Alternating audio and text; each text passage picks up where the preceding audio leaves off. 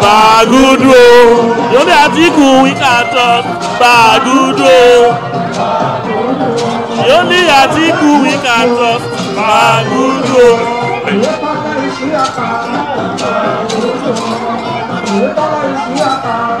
Wasiu. Bagudo. Bagudo. Thank you. Thank you. APC. APC. Àgbélébọ̀.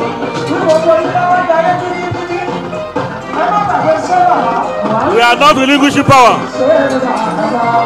Wasiu Osho, thank you.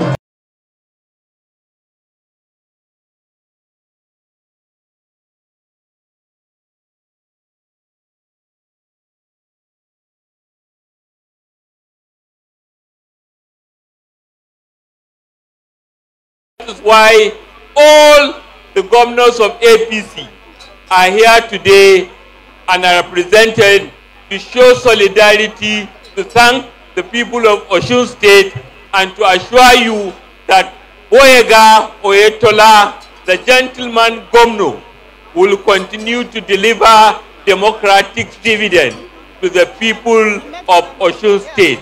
And he has the backing of all of us, and he has the backing of President Muhammadu Buhari, he has the backing of the National Assembly, and we believe Osun State will continue to prosper and continue to achieve higher growth by God's grace under the able leadership of Governor Boyega Isiaka Oyetola. Thank you, Your Excellency. APC. Thank you very much. Osun State.